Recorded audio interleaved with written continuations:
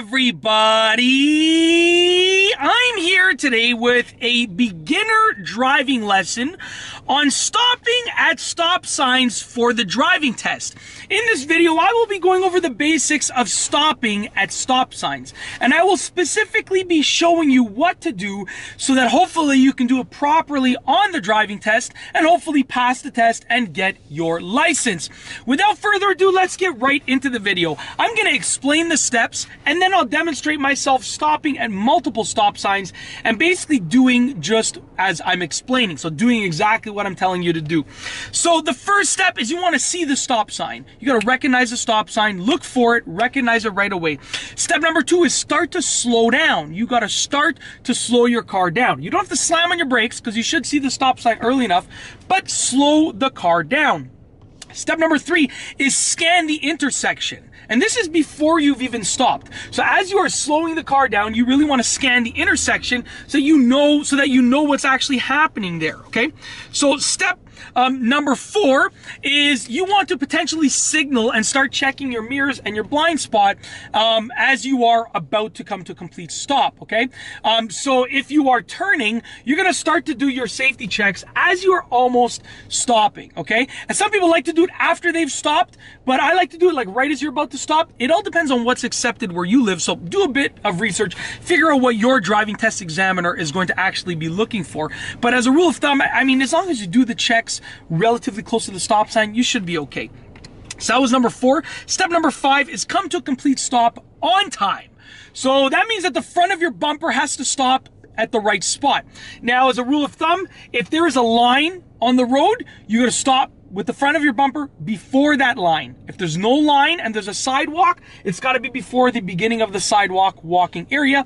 If there's no line and if there's no sidewalk, it's got to be before the beginning of the intersection. Okay? So basically, as a rule of thumb, you want to stop before the pedestrian crossing area. Wherever a pedestrian would be crossing, you got to stop before that. That's like the easiest way to remember it. And then, step number 6, look in all directions plus the beginning one again. So if I'm approaching a 4-way stop, I'm going to look left, center, right, left again. And the reason you do that left again is because of the sweep. So I'm going left, center, right, and as I go left again, I'm sweeping the intersection with my eyes again.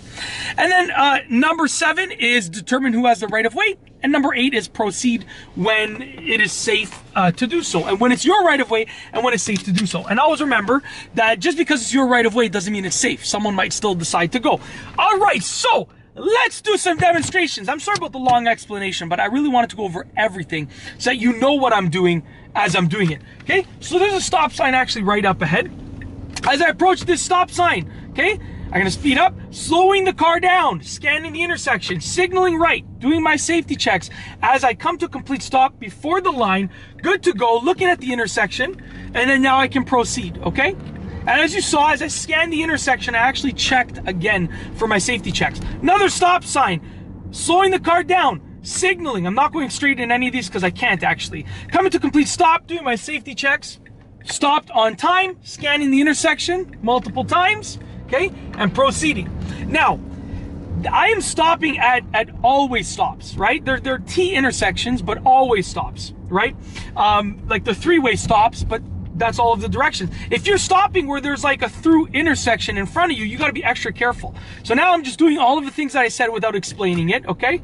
We're good to go. And now we're going to approach another stop sign, and I'll actually go straight. So I'm approaching the stop sign, I see it, I'm starting to check the intersection already to see what's happening, slowing the car down, no need to signal, stopping on time. Actually, I arrived at the same time as this person, but they have the right of way because they are actually, we're both going straight and they're to my right. So they have the right of way in this situation. So I let them go. And as you saw, I waved to them to go, and I gave them like a little high beam, like da-da, like a 1-2 on the high beam. This person just decided to just go and park in front of me in the middle of the road. I have to slow down. They were reverse parking, but they decided to just cut in front of me. So here's another stop sign, coming to complete stop. Actually, we're going to go left, doing the safety checks, scanning the intersection. I'm here before both of these people who are, I thought they were going to roll the stop, but they're both going the same direction. They're approaching sometimes you get someone that approaches the intersection so fast that you know they're not going to come to a complete stop. And both of those people were doing that, but because they were both there and going in the same, they had to go onto the same street, they both had to come to a complete stop. That's the key with approaching a stop sign, whether you're doing it for the driving test or not. Come to a complete stop. You really should be coming to a complete stop for the reasons of safety for yourself and everyone else around you. Here's another one. Okay, I'm scanning, coming to complete stop. Now in this one, there's actually a sidewalk and a line. So I stopped before the line, but there's also a sidewalk with a pedestrian crossing line so that I know what's going on here, right? So that I know where everyone is going to be crossing, okay? Now, as you saw right there, I'm scanning the intersection multiple times, and that's because I have time. But if you're there, I mean, you can scan it once, as long as you scan it. Okay, so you do your scan, and you know, like, you're assertive, like, you know you have the right of way, okay? So once again, coming to complete stop, proceeding, and we are driving. And that's basically it. I mean, the steps for stopping at a stop sign for the purposes of the driving test are fairly simple. I'll do one more example, and I'll try and do it a little bit slower as long as there's no traffic here. There's no stop sign here, so I'm just rolling through the turn, doing my safety checks again.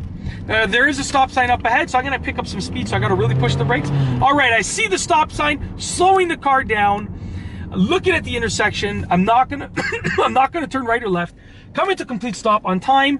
Left, center, right, left again. Good to go. There's no one else here. Proceed. And that's it. Be assertive as you go through the intersection and look ahead on the road so you know where you are headed and what's going on the road ahead. And that's it. If you like this video, please be sure to give it a thumbs up. Let me know what you think down below as a comment. And of course, be sure to subscribe for more great car and driving videos just like this one. And that's all I have for you today. Thanks for watching.